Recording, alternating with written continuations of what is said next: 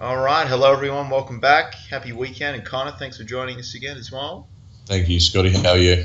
Well, guys, we're bringing you, for us, it's Sunday morning, so I hope everyone's having a good weekend so far, and your week was good too. We're into February now, time's flying. So Connor, just quickly, Euro Swiss, for the people who've been following the videos, it was looking in a downtrend. It's popped up frustratingly with the Euro just sort of doing its erratic stuff that it does when you don't want it to. So was the stop that was always at the original 2%? Yeah, always. Okay, yeah. Look, I mean that's and we've discussed how to approach things, guys, with expectations and make sure the stop is, kept in the same spot. You don't move it away. If you move it closer to the entry price if it meets your rules. Don't try and, I think a lot of people do that. They manipulate the stop when it's moving against them, and then that can turn really pretty bad. So that's a good lesson in discipline, guys. You don't want to do that because that's how you really sort of blow accounts up. So that's Euro Swiss. Now I'll bring the USDCAD up because we were sort of discussing that because I'm actually watching that as well as a potential sell trade. So it's obviously been running up. It's had a bit of a sell-off, had a rally. So where were you, ideally, what would you like to see, Connor, for you to sort of trade this potentially? Yeah, it would have to have another push downwards, like another sort of break, because I've missed the original sort of box now. So it'd have to go sideways again and go down again. And then that would consolidate quite a good trend because it's got the three pushes downwards. Yeah, I get that. Yeah, you're right. Ones, so that's looking like it may want to go down further. Yeah, you're right. Yeah. It's just difficult with whichever time of the day you want to trade. If you get a breakout, during the time where you're sleeping, or if you're at work or going for a run or whatever, sometimes you just have to miss the trade. Yes. Because then it really changes. If you get in later, everything is off. You're not really in the right. I've been there, and you're like, oh, I really shouldn't have done this. This is just, you're right, exactly. So guys, that's probably a good take-home message there. Like if you are, and a lot of viewers obviously that watch this probably are doing other stuff. They're not just in a position to watch the charts all the time. You miss the entry, really don't chase because it's totally different now. The whole trade plan, it's because you might have your stop where it would have been if the trade was taken where you should have taken it. So that's all off now. So really don't be doing that. That sort of turns into a bit of a high gambling sort of move, which shouldn't really be doing in Forex. It's not the best idea. Now we talked USD CAD. What I'll do now is I've got the Aussie up here as well. So this was unexpected. So I took this trade. I'll bring the daily up. The daily sort of, that engulfing bearish bullish candle was like, yeah, that took my interest, and that closed at like 71.80, and I was like, okay, I missed that. I didn't actually see it close, and then it sort of faded back a little bit, and then it had a tiny little like kangaroo tail, and then I saw the daily again, and the candle was pretty good. It was engulfing, so I'm like, I'm going to take that. And it sort of shot off. It was probably data or something. Something happened. I was like, okay, finally, that's worked out. But we'll see, because it moves. So when it moves like that, there's a tendency for a small pullback, and it sort of happened. But we'll see, because I'm also in gold long as well. So those two are sort of a little bit correlated. And I'm not sure where that. Okay, so it closed at 1790 on my chart. So. Is gold interesting you at all with how it's boxed up like that on the? Not particularly. It's going. I mean, it's going great. It's going upwards, but I just have to find. I just have to find it to.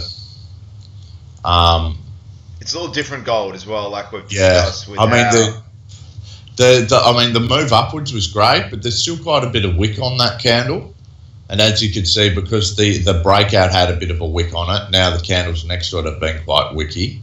If we were to have another breakout, this is on the 4 hour, and close at the top of the candle, Yep. then it could potentially go up. As I said, like if you look onto the monthly, it's starting to get up to that like range that it's been in, which is around about the 1400 area. Yeah, yeah. So it's still got a way to go if you want to trade it if you want to trade it on a 4-hour chart. Yeah. But you've always got to be careful with gold. The stops, the spreads are big, volatile. Yeah. You gotta. The spreads can widen. You're like, what is going on here? I was like, gee. That's true. And if you've got the stop at a normal spot where you would have with FX, that's a good point you need to consider, guys. So, point of interest, but like kind of said, I think we've discussed this before. You brought up the 1400. That's bigger point of interest than right now, because right now it could just float around like it's been doing in the monthly sort of time frame. If you look at that, that gives you a bit of context. You can clearly see that that it's looking good on the 4-hour for a strong uptrend, but in the monthly context, it's still sort of not that great from a perspective of it's been here before. Now, I haven't seen silver. I just want to see what silver's doing, just as a bit of a conversation point here as well.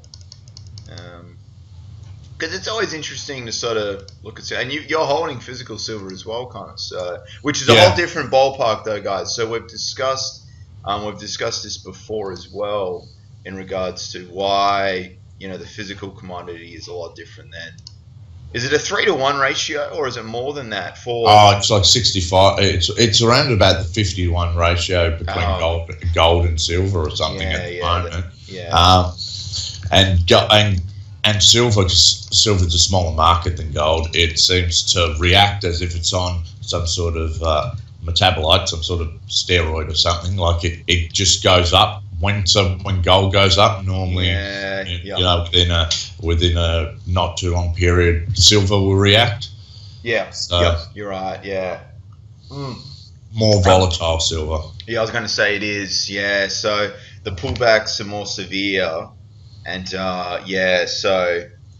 I guess if you're brave enough, guys, you can sort of. But to me, like kind of just said, it's no. And on the weekly chart, look at that. I mean, that's really, it's moving up to some strong resistance. So I would say it's not. It's just not worth it to deal with all that. That's no.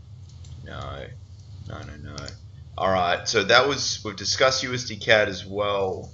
The euro probably wasn't worth even talking about, was it? So I know a lot of people, like you guys, love trading the euro, but right now it's just not. It's not good at all. So it's just too much of a dice roll. We might go to the pound because we were talking about the pound. Yeah. There's no real trade here at all for you. Like, what would you have to see where it is on the daily? On the daily, is it? There's nothing real. It's interesting how it's been moving higher, even with all the Brexit, talk. Yeah. It is odd. Just goes to show the fundamentals don't often follow what's actually going on in the market. Yes. I'm not not interested in trading it at the moment. It doesn't fit any of my criteria. No, I'm the same. It's no. Because it hasn't broken out properly. Because I was looking at it, I needed it to really, do more, and it hasn't. I'm like, well, it's sort of, I'm gonna stay. Yeah, away. I'm just gonna skip it and stay away. That's right. So, look, guys, and again, if you have any questions or there are certain charts that you want, us to talk about and all of this stuff, feel free to go through the other videos. But is there anything else in closing, Connie? You want to? No, that's a lot. Yeah. Yep. So, guys, again, be picky, good risk management, and just be careful. Don't just sort of jump into trades when you've missed the right entry. Is probably the take homes here. So, again, Connor, thank you for joining us as well. Thank you, Scotty. Thanks for having me. And we'll be back next week, guys. Thanks for watching. Bye.